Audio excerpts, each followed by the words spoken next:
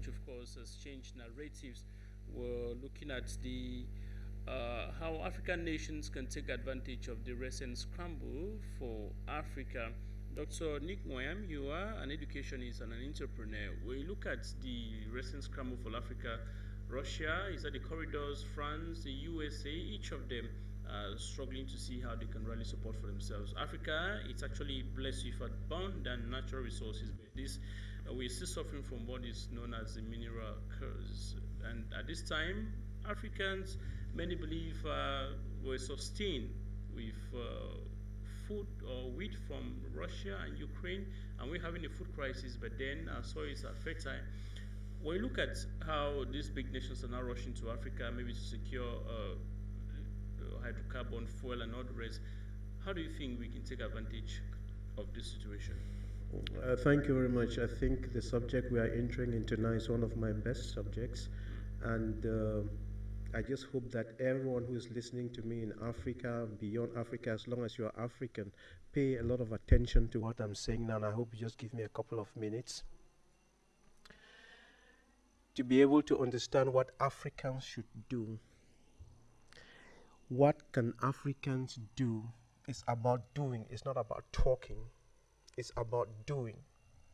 And for 60 years, there's something we have not been doing. That is what is messing us up, the inability to do. And until we correct and get that ability to do, we will be slaves. And if you see what is happening now,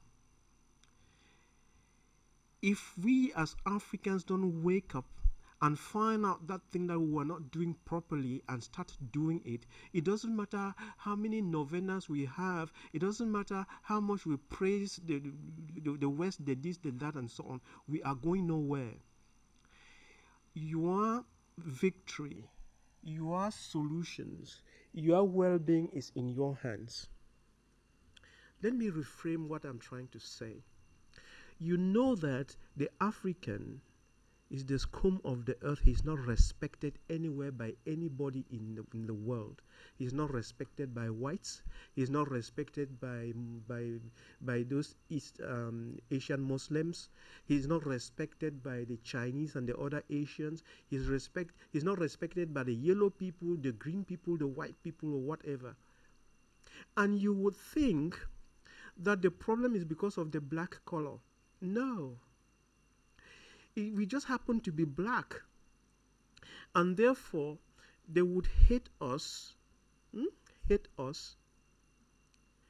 and you would think that they hate you because you are black, and you think that if you were to rub on some creams and be white, they would love you. No, the problem is not with color. They're just taking advantage.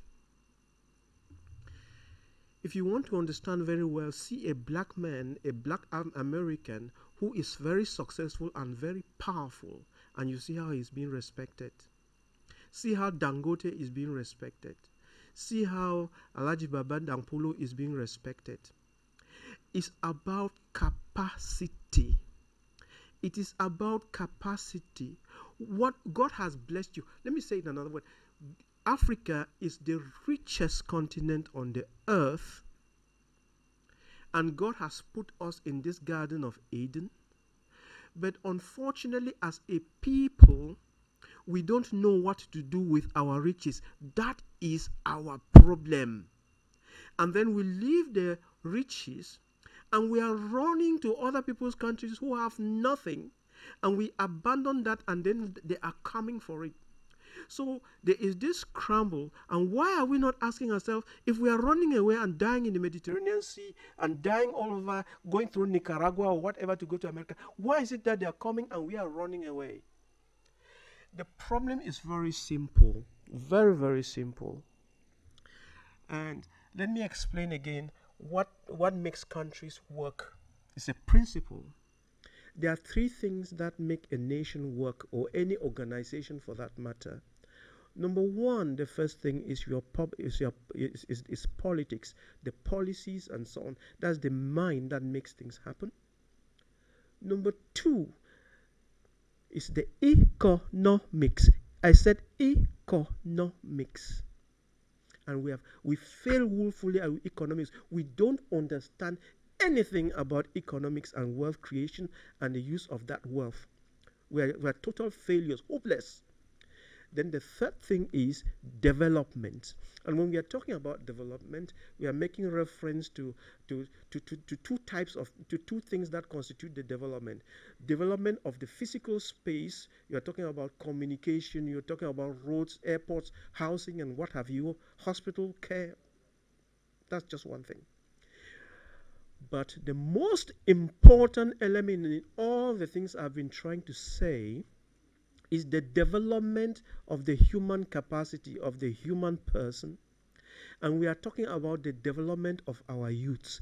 And that is where the problem is. That is where we failed. And after our independence, the white man was very intelligent. He realized that if the youths of these African countries are not smart, we can always come back and steal what we want. And therefore, they gave you a kind of education which was hopeless. And like I said, these three things, politics, if you want to have good politics, if you want to have a good economics, if you want to have good development, you must have people who have been properly educated. It's about education, which means that if your education is the wrong type, you have failed before you even started. Don't mind, you can have PhDs in this, you are just telling histories and so on, and you don't know the formula of water. You don't know how to get water purified. You don't know how to change your own minerals. You don't know how to handle that. You are going to be colonized by the Chinese, whether you like it or not. So they are coming. It's not like they will not come. They are coming, and you have only one weapon against them. The weapon is to change your school system, train your own youths, give authorization or give your power to your children who have gone to the diaspora. Let them come and build your own economies and do it themselves, so that the Chinese man doesn't come to your house and enter your bedroom. When the Chinese man is coming, he deals with your children in the parlor, and it's your children to take whatever they want to take and give them, and they go away. If you call them to come and go to their bushes and cut your own tree trunks and take them raw as they are doing now, you will be poor, you will be a beggar, and they will take over you, and you'll be forced to align whether with the East or the West. You know, I listened to President, the president of Uganda the other day. He was saying that he aligns neither with the West nor the East. He aligns with himself. To align with yourself means build your own capacity and do your own things yourself and have your own brain. That is industrialization, technology, engineering. Do things yourself. DIY is the word. No DIY, you are dead. All right. Do it on your own. And we go to Dr. Nigmoyam. Mr. 5 is Africa is witnessing a new form of scramble. The West is crisscrossing France is here, Russia, the USA, each of them is struggling to rally support, and this is coming at a time when many believe that Africa is only dependent to the West, but we're now realizing that the West is now coming to Africa to rally support. How do we benefit, or how do we take advantage of this new scramble, or is it going to be again on our detriment? Well, the scramble for Africa is taking another dimension. We understand what happened in 1884 in the Berlin West African Conference, where they came to an agreement that instead of us fighting and belittling ourselves in front of those blacks, we should agree that you take this territory, you take this zone, and I take this one. And if I have to come into this your own area, I can discuss with you and we do an exchange for benefits on the ground. It's too bad. That is slavery and slave trade. They should hear us well. But the new scramble for Africa is coming at a time when the dynamics within the West is and the center is no longer holding. And yet the African leaders have still decided to mortgage the future of Africans. First, I was amongst those who were against the fact that African leaders, puppets, masterminded and put in place by the West, will sit and hear a single country, whether West, Europe, or Asia, hold Africa and the country summit. Japan, Africa summit. China, Africa summit.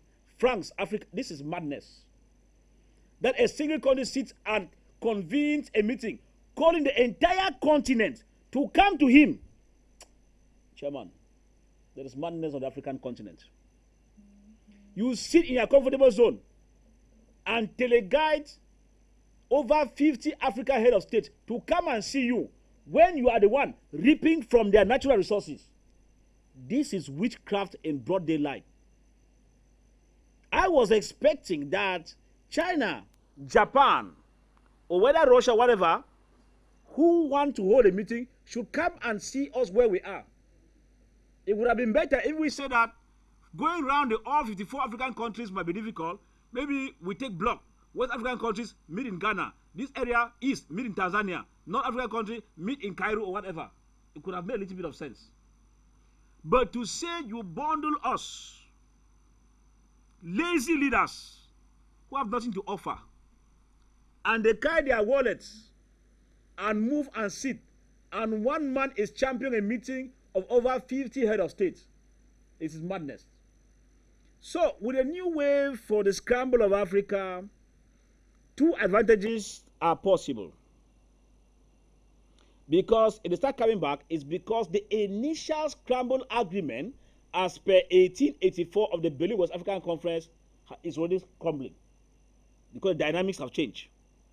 That's why they're coming back to take new steps to make sure that the grip they had on us during the 19th centuries, as it is losing, they should come back and tie it, and this time tie it harder, because we are becoming intelligent than them. It will not work. West here. And all these African leaders, whether they call them presidents, who don't have anything to offer, we will unseat all of you. So, the way forward was the advantage. Two hypotheses are possible. One, that those who come in, the African leaders, even though we don't even have them, because there are two, all of them, there's nothing to offer. But if we had good African leaders like Paul Kagame, all right, they could decide to talk with them. If you want to come in, please, conditions, transfer of technology. Look at Cameroon, Mr. Luis. Over 75,000 computers. The BR computer, whatever. But Dr. Nick's Institute has one of them, has them too. Dr. Nick benefited from them in their numbers. And he's not saying anything. He's not even asking the government, how do you spend billions to pay for laptops that the Minister of Higher Education says is 32 gig? And you say you're giving this to students, and now if Dr. Nick's students who are doing agriculture can even use that laptop to carry out one experimental assignment as per se, in terms of storing information to carry out. In short, let me not talk much. So, Mr. Luis, if we have useful governments, they can tell them transfer technology. When Volkswagen got to Rwanda and they told Paul Kagame, we want to carry on development in your area, we want to build the company in your area. President Paul Kagame told them, you could build it, but on conditions that the top management of your company will be Rwandans. Why is it so? Because he wanted them to start seeing how they are assembling those things, so that he will understand, so that at the time that their mandate expires, Rwanda now will be producing cars similar to Volkswagen. Of course, we understand that even in their space station, they have satellite, Rwandan satellite. How did it happen? Transfer of technology. If you are coming to Scramble for Africa, come here, but make sure that the 75,000 computers we had, Dr. Lee would have told his government that place. We will love it. But will you mind bringing the factory in Yaoundé, Ngolomonduka, or wherever, even in Dr. Lee's village in Cambe, so that you start bringing this computer with us here, with local engineers in the country. By the time you finish building, Cameroon already know how to build a computer. When you are returning after the contract, Cameroon has now a computer manufacturing industry. But because those who man these powers are sleeping, they are sleeping dogs, they have expired. All of them, they have expired. See where we are today. So, second possibility, Luis, is I have my friend there from Leeds, what is Leeds University? He's a researcher. I told him something on this platform. Team up yourselves there in the diaspora. These guys are very intelligent and they have the financial capability. Team of yourself, return to the countries where you come from. So when you return, when Odoniki is talking about agriculture at St. Louis, bring that knowledge of agriculture, of mechanized agriculture there into the school.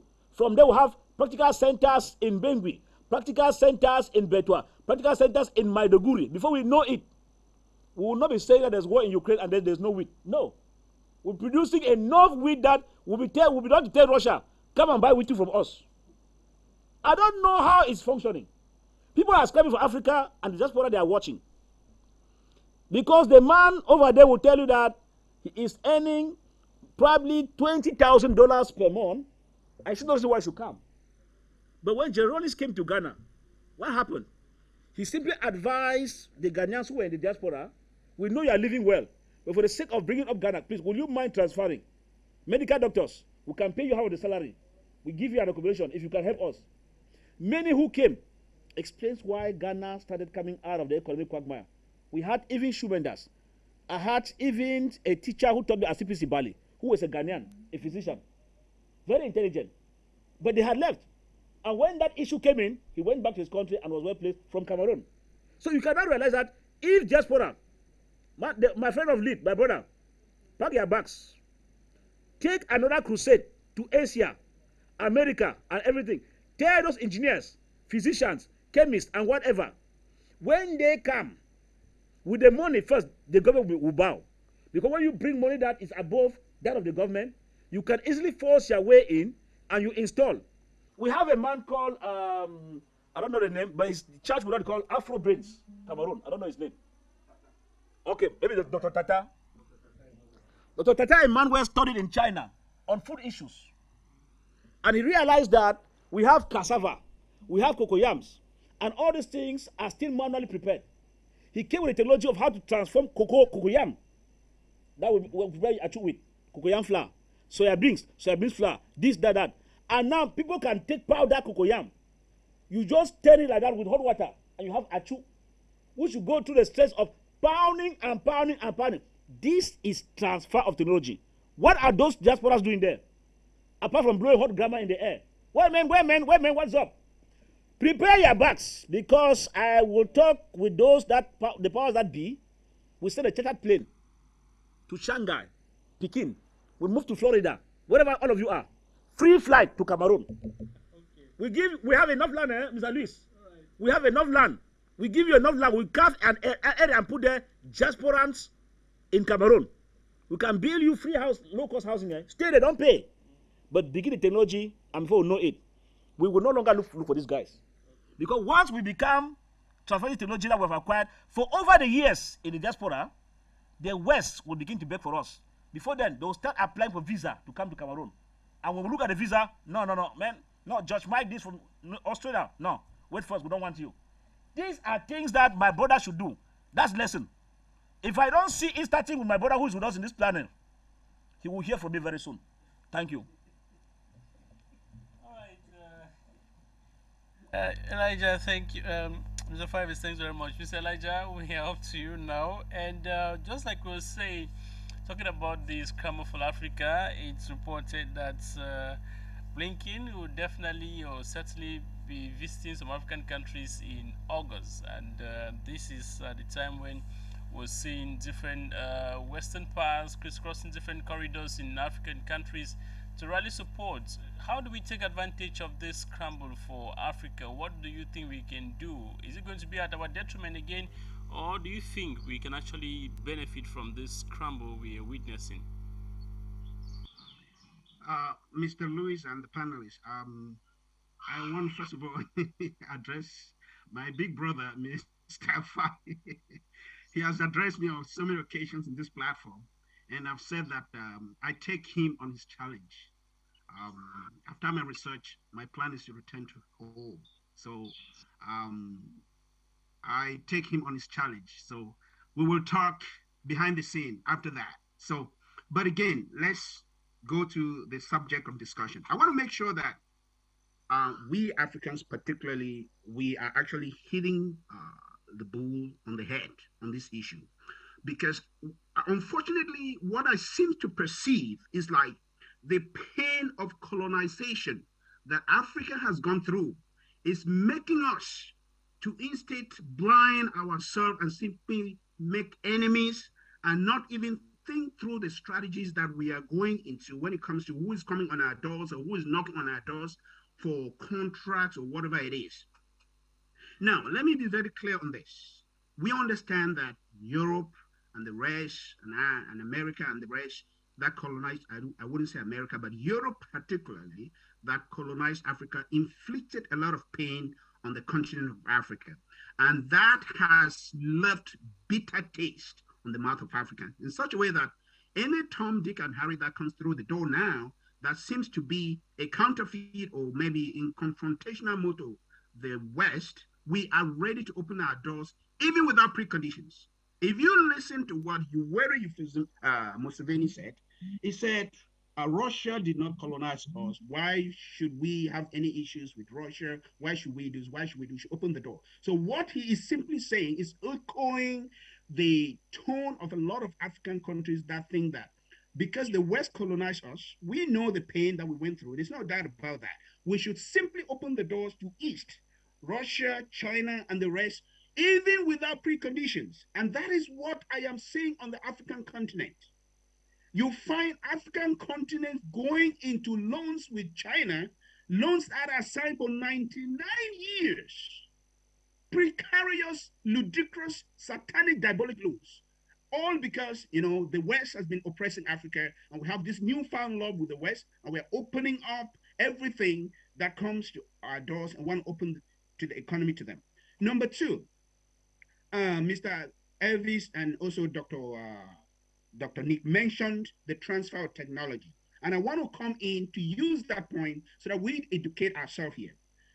If you find a country like China, I have no issue with China. I have no problem with China. They are doing a lot of businesses in Africa. But what is Chinese policy? Chinese policy is the one that will come with every single technology that they have. They will bring a Chinese company that's operating in Cameroon will bring spoons from China, knives from China, pots from China, mattresses from China, cleaning dishes from China, napkins from China, people that are working in the kitchen from China, cooks from China.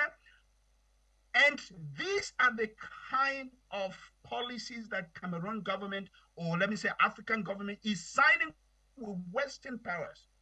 Where is the transfer of technology that somebody talked about here? What is it? It's missing because everything comes from China. Everything is taken back to China. There's no transfer of technology. Let's talk about the agricultural sector. Africa has 40% of the world's arable land. And that is a sector that Africa can exploit. And what do we find? We find Western industries that come to Africa and they bring whatever products they are bringing, even free of tariffs, and they dump it on the African soil. How do you expect that product to compete with the local product that goes through every single thing from paying workers, everything? How do you expect that product? And African governments are afraid to put a tariff on the foreign product that is coming to compete with the local product, and therefore they'll kill the local industry. That is what happened to the mosquitoes industry in Africa. For those who that might not know, the mosquito net was a booming industry in Africa. Some African governments said, well, we need to put a tariff on every foreign mosquito net that is coming from the West, because we have local industries that are producing this thing. In order to, protect our local industry, we need to put a tariff. The West protested. What did African countries do? They yielded. So if you do not provide an enabling environment for the local industry to prosper, and you open up the market the way it is right now, how do you expect the local industry to prevail? Number three, what kind of accords are African leaders signing with the so-called East that is coming in? Let's take Russia, for example. More than 80% of the accords that have been signed between African leaders and Russia are military. It's being called arms for minerals.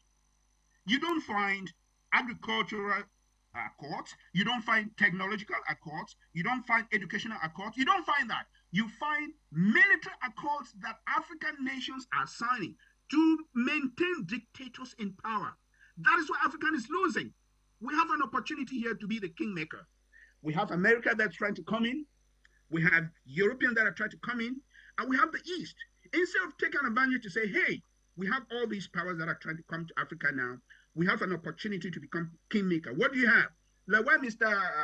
Elvis mentioned, you have Rwanda, for example. As we speak, Rwanda is about to start producing gas from Lake Kivu. That is a country that is having no resources, but the little that they have, they'll milk it out. How did they do it? They say, okay, the Western world, we know they have the technology. We are going to trade with you. We're going to do this. But in exchange, you have to teach our children. As we are speaking, there is a car manufacturing company in Rwanda. As we are speaking, there is a cell phone manufacturing company in Rwanda, and it's being manned by Rwandans. Remember, this is a country that just went through the genocide. And it's a country that just transformed from the French system of education to the English system of education. Not long ago, there are South Africans, even Cameroonians of English-speaking expression that are going to Rwanda to teach as we are speaking today. Why can't the rest of African countries go into such deals? The so-called Yoweri Museveni that we are talking about, that is a country that signed its own loan airport to the Exim Bank of China. As we are speaking, they failed to pay the loan, and the Exim Bank of China almost confiscated that airport. Are those the kind of accords that we want to sign with the East? I would say no. So African leaders must take strategic decisions when we have these foreign powers coming in now. Otherwise, we will be in for the Berlin Conference 2.0. Africa will be recolonized in a way, and we're seeing it happening. I mentioned China, and I said it without mincing words. What China is doing in Africa today is unbelievable. It's unbelievable. And I do not understand how African governments would sign such an accord where every single thing that goes into that contract comes from China, and the local industries have no benefit. Who gains from that? It is not the African populace.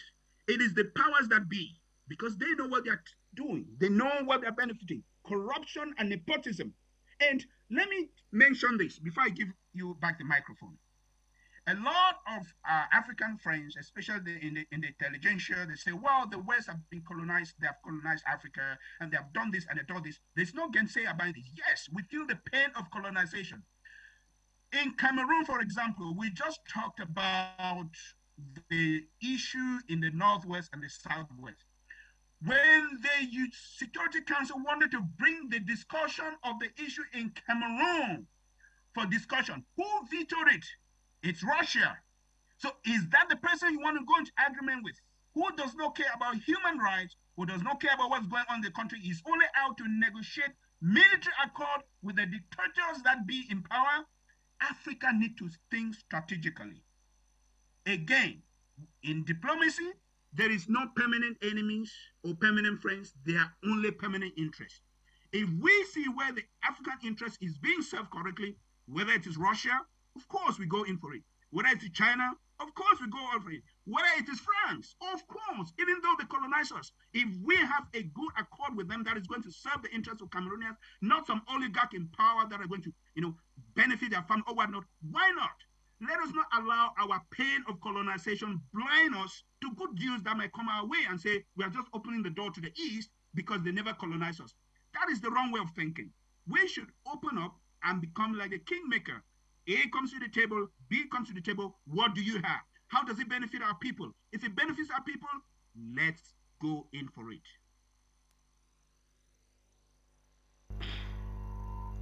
Thank you very much, Elijah Inuku.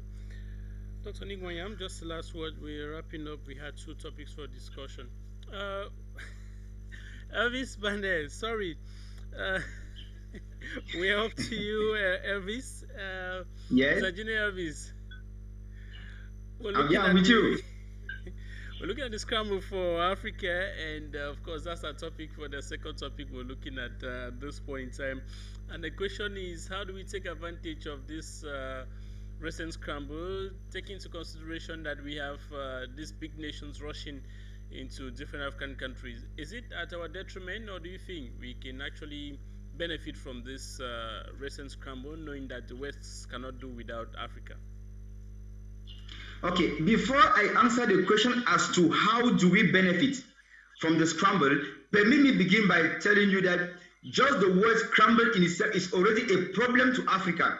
The word scramble is already a problem to me, because when you look at all the possible definitions of the word scramble, you realize that if the scrambling is taking place on the African soil, of course, the person to pay the price is the African. Because when you scramble, there is force that is used. And if the force is used, it's on the African territory. We are the ones to pay the price. When you scramble, you do things in a haste, and so there are so many mistakes. And if the mistakes are being made, it's on the African territory. Who pays the price? It is the African. So when we talk about scramble in the general sense of the word scramble, first and foremost, I will tell you already, it is already something very, very bad for Africa. But now, the other way around, given that the scramblers who are coming to Africa today, the same who were there yesterday, they are coming today in a different form, in another way. Coming this time around, not with guns, but under the guise of bilateral cooperations and business deals and all whatnot. I want to think that it all depends on the leadership that we have in Africa today. If we have good leadership, if we have good governance with good policies, then I want to think that Africans can transform today's scramble to their own advantage if we place reason at the head of everything, if we place patriotism before everything. The last speaker before me just mentioned something. People going in to sign accords or military accords. You realize that these are leaders who have their personal interests and they prefer to sign accords to protect themselves in power. They are not signing accords that will benefit the continent. They are not signing accords that will benefit their different countries, but they are looking at their personal interests in the accords that they sign. Whereas, like many have said before, maybe they simply took some of the ideas I had. I would say that if you were to sign an accord with any European country, for instance, take, let me say, the forestry. Tell any country that, okay, if you are coming into maybe the south region of my country to fell down wood, to expel the wood there, we simply give you a condition. For instance, we know that, okay, we are going to sign an accord for 10 years. Within these 10 years, these are the nature of roads we want you to construct within that region. These are the type of schools and hospitals we will want you to construct. In other words, we should not go for contracts where we exchange our raw material for physical cash, because we know the type of people we have in this country, in Africa. Most of our leaders are thieves. Permit me to use the word thieves. You see, when they sign in exchange for raw cash, the raw cash ends in the pockets of a few people and therefore doesn't benefit the entire country. But if you give them those conditions, that if you are coming to expel gold, to mine gold in a particular region of the country, okay, one, you must give us this quality of roads within this time frame. You must give us this nature of schools within this time frame. You realize at the end of the day, they will not just, in terms of technology, like other panelists have mentioned, develop our country progressively and gradually, but at one point in time, they will indirectly be creating employment for our people. Because if you were to come and construct schools as agreed in an accord, automatically we shall need medical doctors to handle those hospitals. And now in another accord, you can simply give them a condition to do what? To build a good medical training center for the country. Unfortunately, we have leaders who do not think in this line. They rather think about themselves first, themselves second, and themselves third, and they forget about the country. So I just want to think that there is a possibility that we should benefit from this new scramble, though I hate the word scramble, because when they are scrambling, they give the impression that they are coming to help us, when in reality they are coming to salvage their own situation. But now, let's go by the word scramble still. We can transform this new scramble into our own advantage if and only if the new or the present leadership will change their way of viewing things and become more patriotic than being so self-centered, because that is the major thing we have in our African countries today. Then the issue of governance too, corruption. Like I say, we should not even accept accords where raw material are exchanged for raw cash, because our leaders here take the money and then go back to bank it in banks in the same countries again. And of course, we know even when you leave power or you die, that money never comes back. Or even when you store the money there and you are still in government, how does it therefore benefit your community? It doesn't in any way. So I think that there is actually a possibility for us to benefit from the new scramble, but we need to be very, very wise. Mr. Elijah, the last speaker, just mentioned something. We should know the type of accords we are signing and the areas of the accords. Dr. Nick mentioned it. I think technology today is what Africans need. And when I say technology, I mean technology in all the different walks of life. Be it in agriculture or any area of life, we need the Western technology, because the truth is they have gone far beyond us. Someone mentioned the idea of Chinese, for instance, who come and sign accords here, they win contracts, and they bring practically even the laborers from their own country. It is like the same thing back here in my country, Cameroon. You give people a contract to build a stadium in your country, but they import even the block, Mr. Biben, right from Italy to come and build here. Does it mean that the sand, the cement we have here could not produce blocks? That is the question. So we should sign accords taking into consideration the interest of our people, the interest of the state in general. Dr. Nick Moyam, we are wrapping off your closing statement. We had two topics for discussion: Cameroon, visit of Macron, and the Scramble for Africa. Yeah, I think I'll take a few minutes I have to conclude, but on this second topic, because it's very, very important, and to say that, you know, when we use the word independence, interdependence, and dependent, true independence is economic independence, and that economic independence, you only get it yourself. Nobody can give you economic independence. It's you and your children who must have it by acquiring it and doing it yourself. And you only get it not by selling raw materials, you get it through acquiring technology. Acquiring doesn't mean that you go and bring Chinese to do it for you. No. Your own children must learn the technology and must learn the engineering and solve the problems themselves. That is the only time that you can talk of independence. Therefore, real independence is only acquired when you have economic independence through industry, through technology, and good leadership, entrepreneurship, wealth creation. If you don't have that, you will be dependent. It doesn't matter what you do, and as long as you are dependent, though you are walking around and celebrating every first January that you are independent, you are not. You are just deceiving yourself. That thing is deceit. The real independence is not that thing that we got in 1960. The real independence is something that you acquire yourself, and you acquire it when you want. So in Cameroon, when we are saying that we would emerge by 2035, if we actually understood what it means, we are saying that we will be independent by 2035. And that independence is not something that you say, it's something that you do. If you don't do the right thing, 2035 will come and you will still be a very great slave. We began by saying that Cameroon had a lot of news-making events over the week, which you saw the release of what we call a state thief, and we had two topics for the day as well: the visit of Macron, as well as the Scramble for Africa. Your closing statement. Well, I saw what caught my attention with the release of former Minister of Water, Mines and Energy, Basil Tanganakuna, on instructions from the head of state, instruction de chef de l'État, as the kangaroo system functions, always on that. So, no, they made another is like, you know, in any kangaroo system, the executive commands the judiciary and the legislative. It's automatic in any dictatorial regime. So the separation of power is not in the agenda of a dictatorial regime. It's not there. I think that one is that one. I doubt probably there are some VIP prisoners that are somewhat more important than the others. Others can get direct instruction from the head of state, while others have to just be there, whether they are going up and down. So all in all, but to crown the story, we'll be looking at the government that puts in place the new system in Korea and in China, whereby as you steal state budget, it's assumed that you are causing havoc because it has been used to save the life of people or ameliorate an economic activity in the country in one way or the other. As you are caught on act of embezzlement, firing squad or hanging. If we have that law, all these state thieves will disappear in borderline.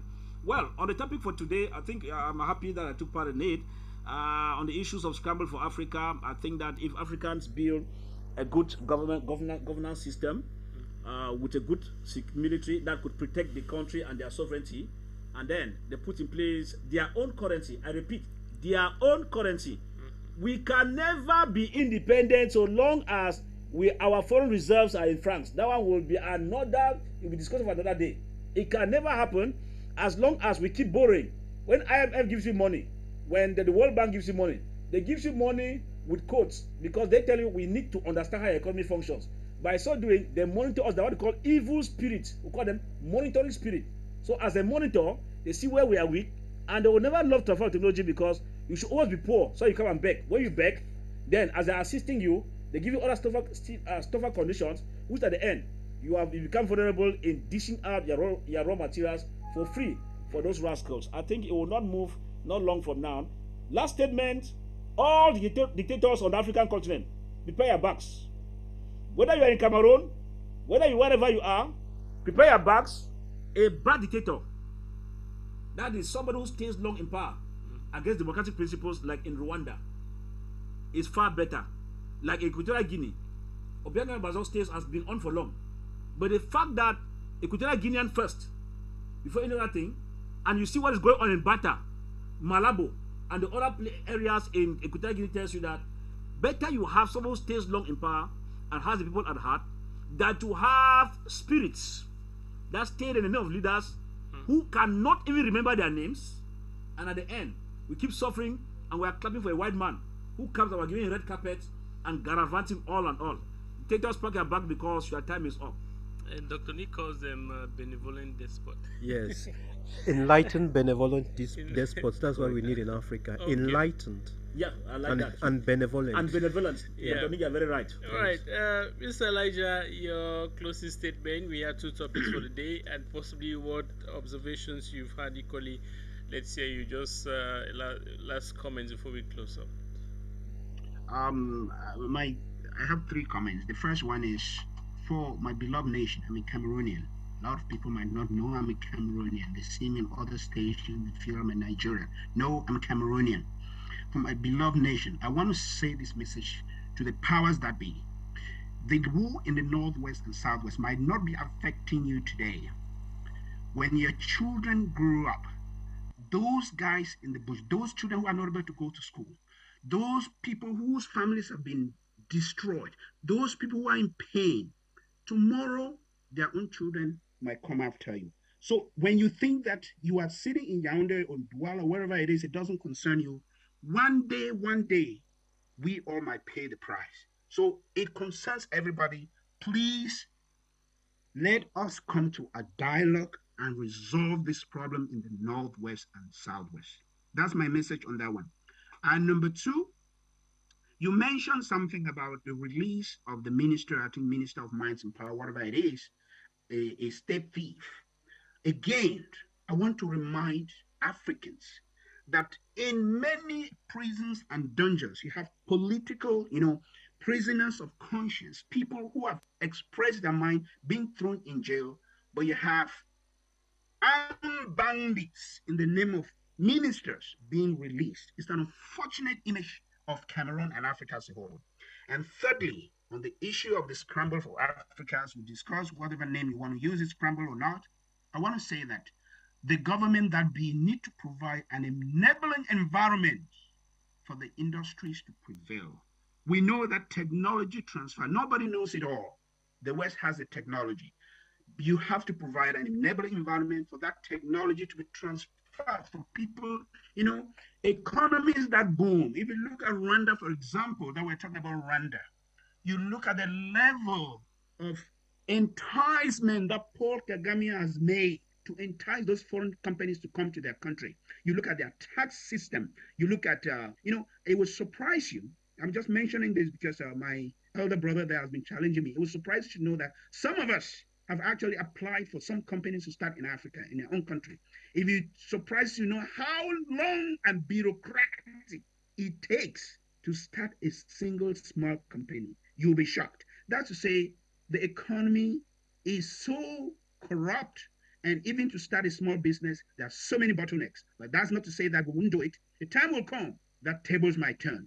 And please, for the young people, get involved in your country, get involved in the political system, get involved in the economic system, and things will one day change. People getting involved in the politics, of course, is very important, and we're going to resound that again.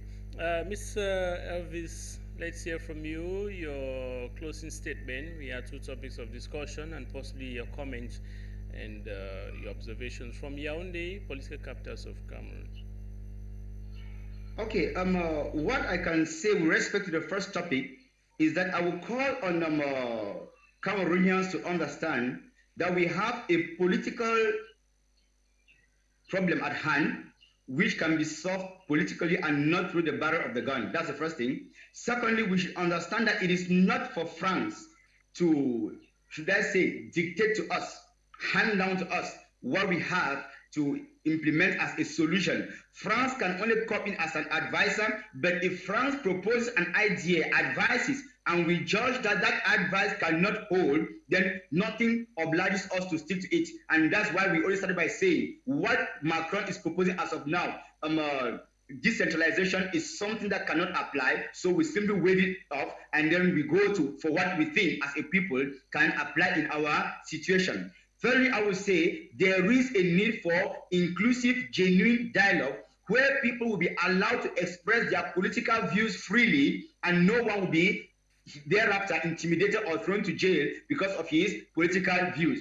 Now, talking about the second topic on the Scramble for Africa, though I have made it known already that I even hate the term scramble, what I would simply tell Africans is that we should use it as an opportunity. We should not be so too fast into signing accords, but that Africa should even begin by creating an economic bloc within itself. For instance, when you look at Europe, they have the European Union. It is not for nothing. These are people who have understood the strength in unity. But unfortunately, Africa still goes and treats as independent countries. Take note of one thing. Even when you see Macron coming to Cameroon, he comes with a minister of the European Union. This is to tell you that he's not only coming as France, but he also comes following the principles that have been laid down by the European Union to be able to go into whatever business accord. So African countries should unite themselves, form an economic bloc, such that whenever any country is to deal with any European country, you also go by the principles that we must have set together as a people. In that case, we know that we shall have a real bargaining force against any European country that we have to go into business with. And by so doing, I want to think we shall be signing better accords for ourselves that can enable future generations to be able to be proud of us in years to come. I think that's what I have to tell Africa today. Engineer Elvis Bane, National Communications Secretary for the Popular Action Party. Thanks very much for your time and being part of the program this afternoon. Pleasure. Yeah, thank you, colleague. Elijah Inwoku, researcher with Leeds University on African development. Thank you very much for your time. Thanks for being there. We appreciate. And Dr. Nick Mayam, educationist and entrepreneur. We very much appreciate you being there on the program today, Dr. Nick. Thank you. Yeah. And political analyst, thanks for being there on the program this day. Thanks very much for your time. And thank you equally, those of you who are watching us back at home and those of you who are following us live on Facebook. Thanks very much for being there. We continue observing the situations and evolutions in Africa and different African countries, and we shall be here to discuss more. Thanks for watching. A rebroadcast will be yours on Monday, 14 hours GMT, 3 p.m. West African time. Until then, we equally appreciate our technicians for the wonderful job. More programs are yours on Afrique Media. It's a bye for now. Afrique Media, le monde, c'est nous.